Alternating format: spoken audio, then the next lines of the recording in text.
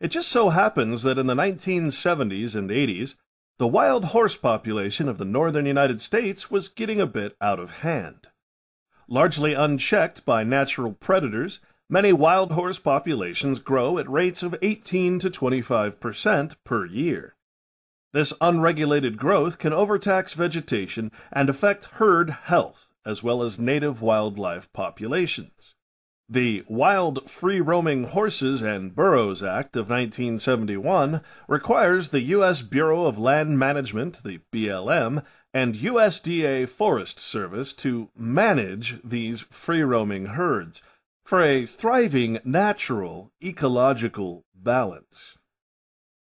To ensure the sustainability and health of both horse herds and the public lands they roam, and to reduce the number of animals requiring either adoption or long-term care in holding areas, managers began to explore fertility control as an alternative management technique.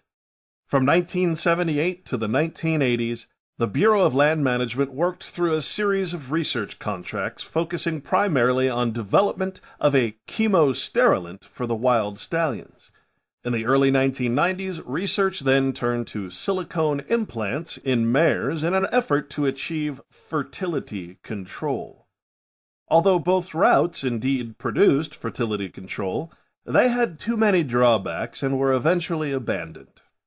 Finally, a National Park Service research team on Assateague Island National Seashore turned to an immunocontraceptive agent called porcine zona pellucida, or PZP, which had already been reported to block fertilization in dogs, rabbits, and primates.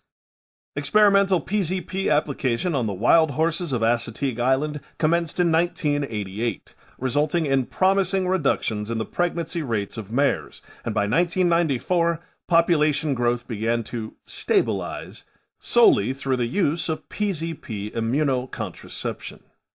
Porcine zona pellucida has been successfully applied to control fertility and limit the size of several small populations of wild horses on eastern barrier islands since the early 1990s. Population-level field trials of an injectable time-release pellet form of PZP that will allow almost 2 years of fertility control with a single treatment are currently underway in many western herds. U.S. Geological Survey researchers are investigating the potential behavioral impacts of fertility control treatments, as well as population dynamics and demographics in these herds. In addition, the three agencies are cooperating on population-level studies of the efficacy of PZP in several western horse herds. In these studies, population growth rate is the response variable. Now, I'm sure that you're curious how this porcine zona pellucida, or PZP, actually works. Under the How PZP Works section, it states, in order for sperm to attach to the ovum and fertilize the egg, there must be complementary proteins on both the surface of the sperm and the zona pellucida, or ZP, of the ovum. PZP acts as a foreign protein against which the treated mare produces antibodies. Thus, the PZP fertility control agent is actually a vaccine. Again, this fertility control agent is actually a vaccine, which creates an antibody and destroys the protein structure of the reproductive organs and sperm. These antibodies attach to the mare's zona sperm receptors on the ovum and block fertilization. Domestic pig ovaries, obtained from slaughterhouses, are minced, and the PZP is obtained from screening filtration. An adjuvant is mixed with the PZP to enhance its effectiveness when it is injected into the mares intramuscularly. Once injected, it causes an immune response, making the mare infertile. Over time, the antibody titers fall and fertility returns. With the liquid vaccine, a booster injection can be given at 10 months to raise the titers back to the infertile range. This can be done each year for at least 4 years, after which time the effects may be more likely to become permanent. For this reason, current individual-level field trials involve only 1 to 4 years of treatment. Now that you understand that the concept and definition of vaccination goes way beyond just a viral or disease immunization process, and in fact can be specifically designed and genetically altered to create the desired suppression and sterilization of its injected host, and for that matter the breakdown of most individual or group bodily functions, many of these crazy things that you might be hearing around the way shouldn't sound quite so crazy anymore. And, just out of curiosity, what would happen if you replaced the word horse with the word human? Well, I was curious about this myself, and I wondered if indeed there were human versions of this sterilization vaccination process. And what I found was astounding. Hundreds and hundreds of U.S. government patents reared their ugly heads, declaring drugs, vaccines, and methods to halt reproductive function in all life forms, but especially in humans and animals. Perhaps the most frighteningly comparable of these patents to what the USGS has accomplished in the horse population is this one, published March 10, 2011. It is entitled Lonidamine Analogs for Fertility Management. It states that fertility management can include administering to the subject 1 or more doses of a compound according to Formula 1 so as to reduce fertility in the subject. Fertility management can also include administering an effective amount of the compound to impair Sertoli cell function in a male subject, inhibit spermatogenesis in the subject, reduce testes weight in the subject, reduce ovary weight in a female subject, reduce serum progesterone in the female subject, and impair ovarian follicle function in the female subject, causing reversible fertility in the subject. This sounds familiar. In order to return fertility, the method can include ceasing administration of the compound to the subject so as to return fertility in the subject. The compound can also be administered for irreversibly sterilizing the subject. But in this case, the subject is a man or woman. Under paragraph 1, it states that the present patent application is a continuation in part of these U.S. patents, and claims benefit to other U.S. provisional applications, for which the applications of those patents are incorporated herein by specific reference in their entirety by specific reference. Paragraph 2 then states that this invention was made with government support, awarded by the National Institutes of Health. The government has certain rights in the invention.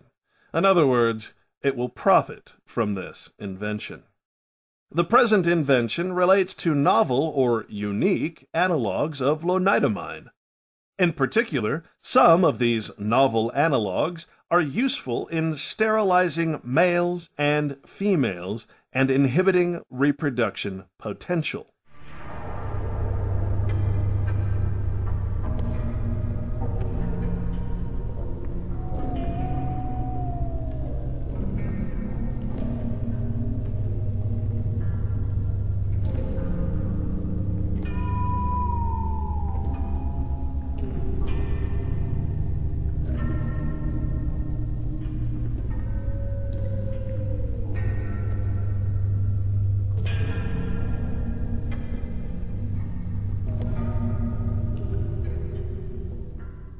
Such as reducing fertility in a subject for a period of time and then restoring fertility. Such a fertility management can include administering to the subject 1 or more doses of a compound according to Formula 1, so as to reduce fertility in the subject, and for causing reversible fertility in the subject. In order to return fertility, the method can include ceasing administration of the compound to the subject so as to return fertility in the subject. In another embodiment, the compound can be administered in an effective amount for irreversibly sterilizing the subject. This can include 1 or more doses to impart sterility. And in the modulating fertility section, it states that the compounds described herein can be used in managing male and female fertility. The compounds can be administered in one or more doses to inhibit fertility for a period of time or to sterilize the male or female. GMZ, which is a novel or unique indazole carboxylic acid derivative, has been shown to be a reversible inhibitor of male spermatogenesis. It was found that 100% infertility was achieved in 7 out of 7 proven fertile male rats 3 weeks following a single oral dose of 6 milligrams of GMZ. Fertility returned by 9 weeks in only 4 of the 7 animals. 100% fertility returned in 4 of the 6 animals that became infertile at a single oral dose of 3 milligrams. Paragraph 259 states, "The patient to be treated with the compounds of the present invention can be any animal, and is preferably a mammal, such as a wild or domesticated animal, like cats or dogs, or a livestock animal, like horses, cows, pigs, sheep, or humans." Well, now, wait a minute. Why would this patent refer to a human as a mammal, or in this case, an animal? When we visit the U.S. Code of the United States government, under Title VII, which is Agriculture, and we go to Chapter 6, Insecticides and Environmental Pesticide Control, under Chapter 2, subsection 136, we come to the Definitions section, where the government defines, under paragraph D, the term animal. It states here that the term animal means all vertebrate and invertebrate species, including but not limited to man, and other mammals, birds, fish, and shellfish. So the government actually defines man as an animal when talking about pest control. But wait a minute, I thought a man was a person. But wait a minute, under paragraph S it states that a person, or the term person, means any individual, partnership, association, corporation, or any organized group of persons, whether incorporated or not. So a man is not necessarily a person, according to government legal code. Just below that, under paragraph T, the government defines what a pest is. Any insect, rodent, nematode, fungus, weed, or 2. Any other form of terrestrial or aquatic plant or animal life, or virus, bacteria, or other microorganism, except viruses, bacteria, or other microorganisms on or in living man or other living animals, which the administrator declares to be a pest. A pest being an animal, and an animal being a man. And so we understand that by looking into U.S. Code, human-animal management, the management of the people of the earth, are no different than the management of the livestock, insect, and other life forms on the earth. We are, according to U.S. Code, no different than cattle, or, for our purposes, wild horses. I guess the only question I have about paragraph 259 here is whether I'm a wild or domesticated human.